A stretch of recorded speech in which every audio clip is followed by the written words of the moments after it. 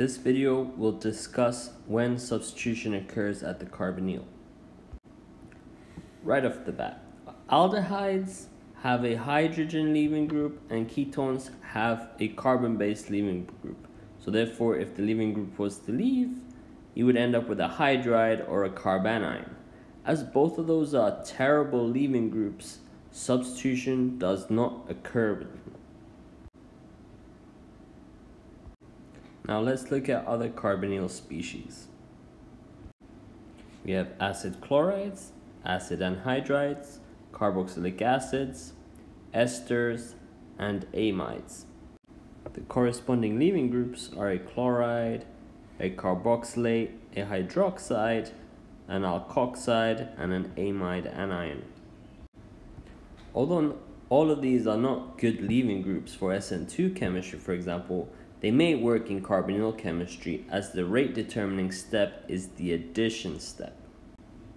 The question becomes, what effects do we need to focus on to know the reactivity of the carbonyl?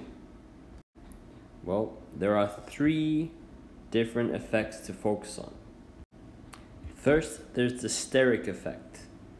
This is just the fact that bulkiness slows down a reaction as your nucleophile is less able to approach the carbonyl. Second is the inductive effect. So when you have an electron withdrawing group, it makes the carbonyl more electrophilic and therefore increases the rate of the reaction, whilst if you have an electron donating group, it slows down the rate of the reaction. The third is the resonance effect. Now, if you have an electron withdrawing group with respect to resonance, you will have a faster rate, whilst if you have an electron donating group with resonance, it will be a slower rate. When you put all of that together, you get the following order of reactivity of all the carbonyls.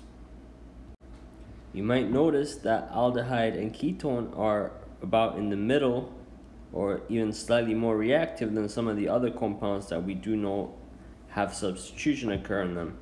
So this is just a reminder that even though it might be more reactive, the substitution itself still overall depends on what the leaving group is.